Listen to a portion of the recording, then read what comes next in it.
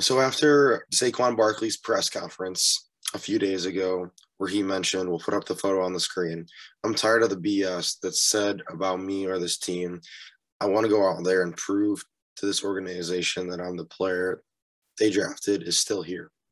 So with him saying that, he pretty much is saying like he wants to be a Giant. He wants to be there long term, but people around the league are not sure if he is going to be, just because how much money he's probably going to want, and running backs just don't get paid, and they don't last as long as other positions. So do you think Saquon Barkley proves that he's still a really good player and ends up getting paid, or do you think he's just going to be a mediocre running back the rest of his career?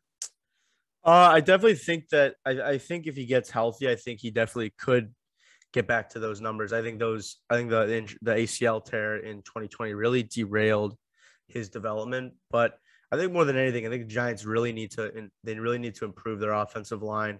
And so because I feel like something a lot of people don't realize about the running back position, having a good offensive line is very beneficial to having a great season. I mean, you look at Jonathan Taylor in Indianapolis. He is a really good running back. He also has a very good offensive line. So that also helps him create gap. They help create gaps for him to just run down the field. So I do think Barkley can, because he's got the tools.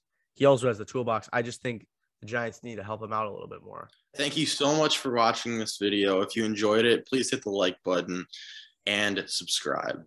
At 1,000 subscribers, we're giving away AirPods, so don't miss out on that. Thank you, and tune into the next one.